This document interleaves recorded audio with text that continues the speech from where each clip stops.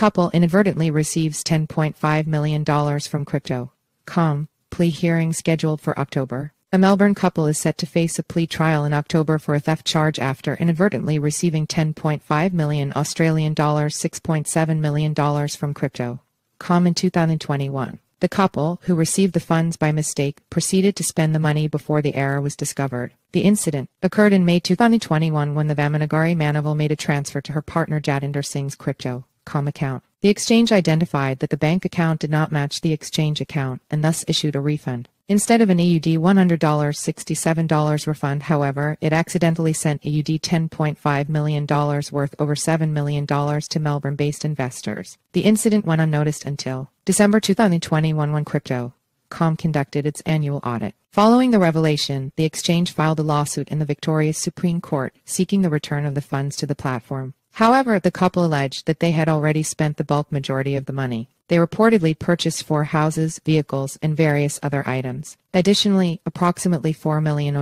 were sent to a Malaysian bank account. At the time, the court ordered the sale of one of the houses, a 5-bedroom property in Craigieburn worth $1.35 million, with the proceeds to be returned. Couple claimed they believed they won a prize. During the court proceedings in October 2022, the couple claimed that they believed they had won a prize from the crypto exchange. Singh argued that he had received a notification about a competition from the company in the past. However, crypto.com's compliance officer, Michai Chan Forbes, refuted any such competition, stating that the exchange did not send such notifications to its users. In September 2023, Manivel pleaded guilty to recklessly dealing with the proceeds of the crime. She was sentenced to an 18-month community corrections order, which includes 6 months of intensive compliance and unpaid community work. Meanwhile, Singh is scheduled to face a plea trial on October 23, where he will present his defense in the case. Notably, this was not the first time crypto.com made a mistake when making transactions. In October last year, the exchange mistakenly sent 320,000 ETH worth, around $400 million, to a wallet address linked to Gate.io.